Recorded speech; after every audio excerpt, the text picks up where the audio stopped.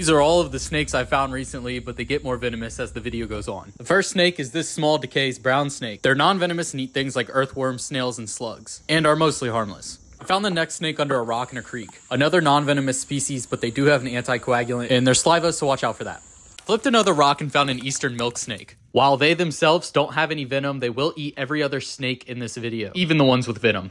I found the next snake out basking while I was in the woods hiking. It's an eastern garter snake. They have a neurotoxin in their saliva for taking down their prey, but they don't have true venom glands, so they're only sorta, kinda, but not really venomous. The next snake was another eastern garter snake. Unlike most snakes, garter snakes do not lay eggs, they give live birth. And this one is fresh. Welcome to the world, little guy, now you pay taxes. Now we're getting into the snakes with true venom glands and fangs. Tucked up under this rock, there's a copperhead. Their bites are rarely fatal. Some people say baby copperheads are more dangerous because they can't control the amount of venom that they inject, but there's no evidence to support that claim.